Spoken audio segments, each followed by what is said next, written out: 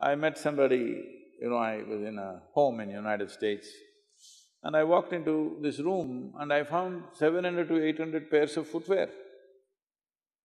And this lady of the house came in and she saw I was in this room, "Sadhguru, Sadhguru, why are you here?" I said, "What is this footwear?" She says, "No, Sadhguru, let's go." "What do you want, Sadhguru?" I said, "Whose footwear?" Then I see it's all ladies' feet. "It's all your footwear, 800 pairs."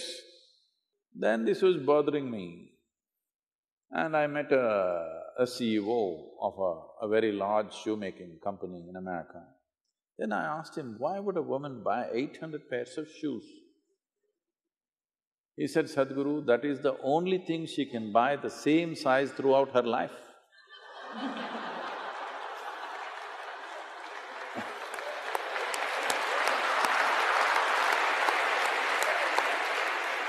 Then I thought it's okay, maybe